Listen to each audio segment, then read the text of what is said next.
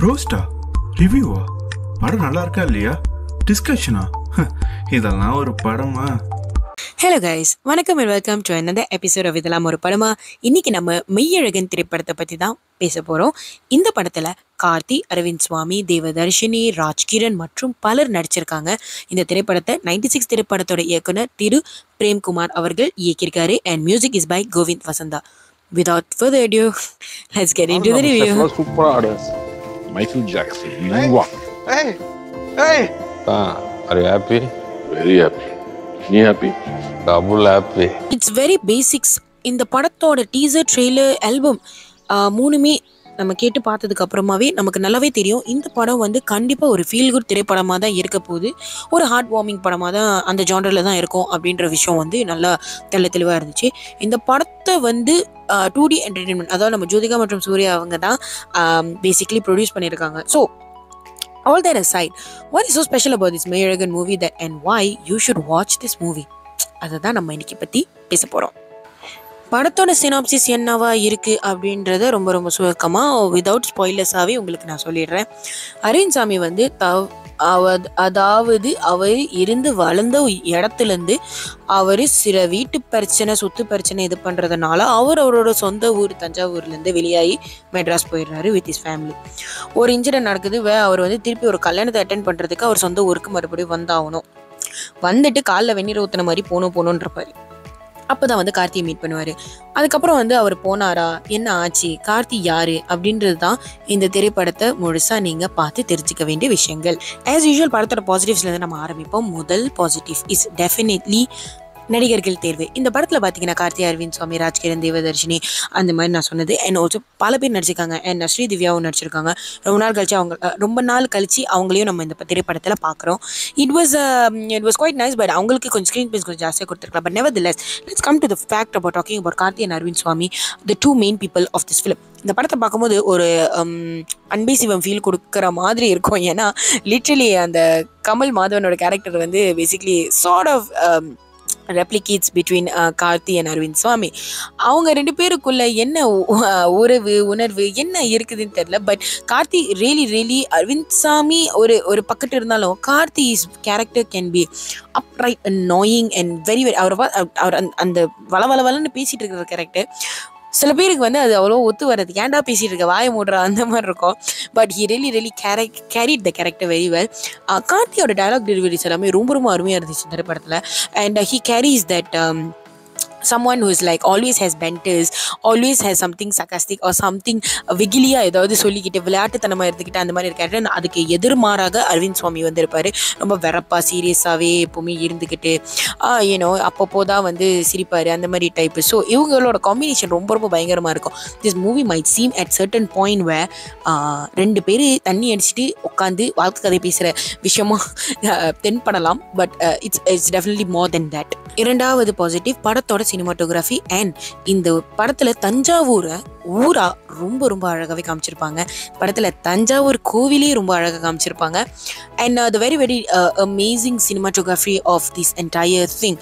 அவங்க வந்து ஒரு இடத்துல இருப்பாங்க. அது வெறும் ஒரு டேமாக இருக்கலாம், ஒரு ஆறாக இருக்கலாம், ஒரு ஜஸ்ட் அவங்க வீட்டு தோட்டத்தில் இருக்கலாம். அது எல்லாமே வந்துட்டு ரொம்ப அழகாகவே போர்ட்ரே பண்ணியிருப்பாங்க. So that was really nice to watch. Thirdly, we would definitely have to give kudos to Mr. Govind Vasantha, படத்தோட music director. The songs, it comes at perfectly, it fits. Songs வந்து ரொம்ப மனசுக்கு ரொம்ப நெருக்கமான வரிகள், அருமையான பாடல்கள் வந்து வந்திருக்கு.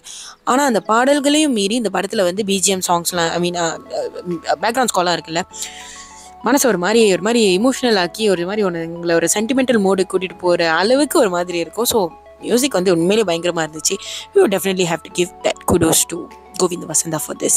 அண்ட் நீங்கள் ஆல்பம் இன்னும் கேட்கலன்னா தயவு செஞ்சு போய் கேளுங்க. ரொம்ப நல்லா வந்திருக்கு பாடல்கள்லாம். Please go and listen. And நீங்கள் இந்த படத்தை, இந்த மியூசிக்காகவே கண்டிப்பாக நீங்கள் இந்த படத்தை பார்த்தே ஆகணும். வாழ்க்கையில் நமக்கு ஒருத்தராச்சும் இருக்கணும்ல, நம்ம வந்து திரும்பி பார்த்துட்டு we know we can hang on to this person. இந்த பர்சன் வந்து நமக்கு அவங்க we are bonded by love. And this person நம்ம மேலே ஒரு அன்கண்டிஷனல் லவ் வந்து கொடுக்கும்போது இவங்க வந்து நம்ம மேலே எதுக்கு இவ்வளோ பாசம் வச்சுருக்காங்க, ஏன் இதெல்லாம் பண்ணுறாங்க அப்படின்றத மேட்ரு வந்து கண்டிப்பாக நமக்கு வந்து ஒரு மாதிரி இமோஷனலான ஃபீலில் கொடுக்கும்.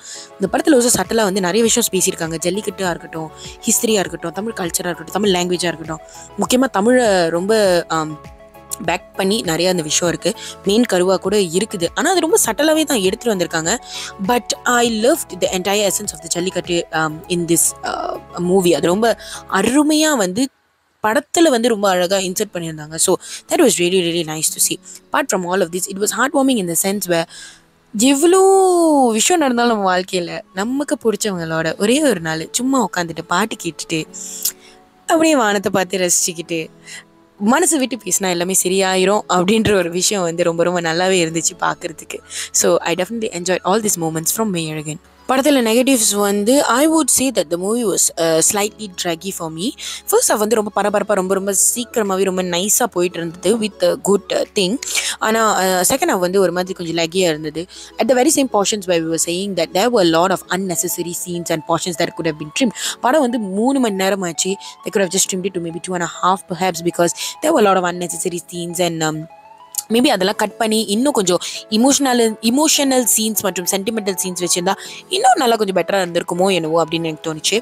இன்னொரு விஷயம் வந்துட்டு படத்தில் வந்து ஆக்சுவலி கதைக்களம் அப்படின்றது பெருசாக எதுவுமே கிடையாது.